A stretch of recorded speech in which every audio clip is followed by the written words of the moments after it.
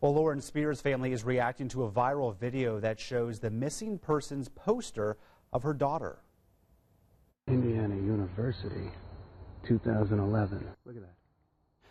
A man from New York took this video. He says he found a bunch of missing persons posters taped to trees. Police checked it out and they say the property owners put them up as Halloween decorations.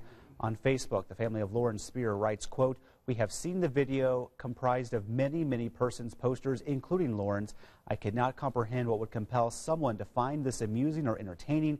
Clearly, they are not a family member of a missing person."